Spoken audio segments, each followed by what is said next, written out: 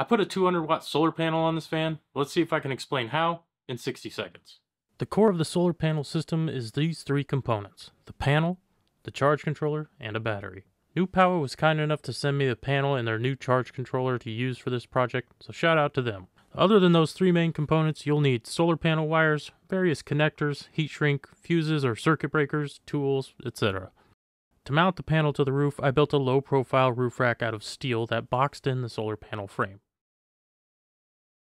Wiring this system is pretty simple. Start with the battery connections: negative black wire to the negative battery input, red to a 20 amp fuse or circuit breaker. I went with circuit breakers, then into the positive battery input on the controller. With the battery connected, you can use the app to select a charge profile that matches your battery. For the panel side, it's literally the same thing.